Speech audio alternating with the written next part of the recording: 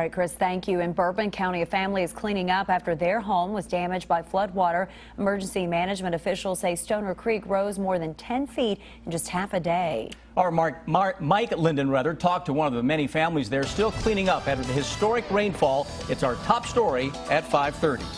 It was devastating, because you work so hard to get all your things, and then you come home and it's basically ruined.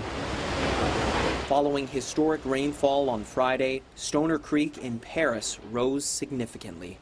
According to Bourbon County emergency management officials, Stoner Creek rose from 18 feet to 27 feet in just under 12 hours on Friday. Anything above 25 feet is considered major flooding.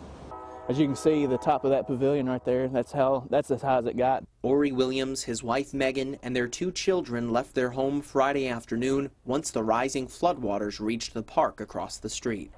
When they came home on Saturday, their entire house was flooded. We had to come through our neighbor's backyard and climb the fence to get to the house because it was still up to the porch. The newlyweds threw away all of their carpet and furniture, but also lost several photos, including their wedding photos, after 3 feet of water flooded their home.